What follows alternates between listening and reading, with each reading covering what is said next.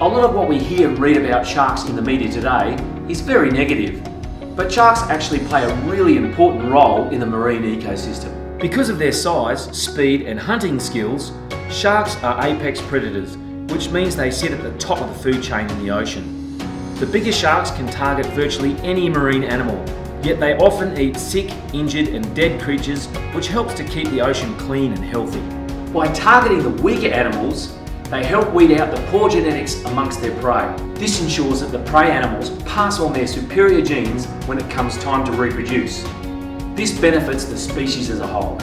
Another reason sharks are important is the role they play in keeping animal numbers in check.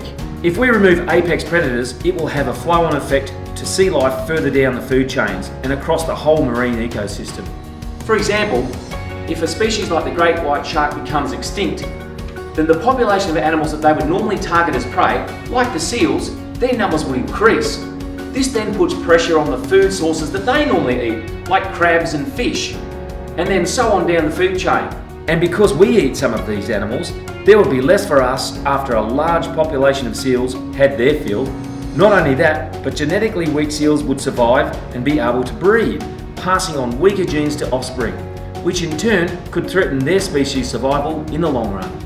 If we don't protect sharks, this could also affect tourism. People travel from all over the world to dive with sharks, which brings millions of dollars to countries just like Australia.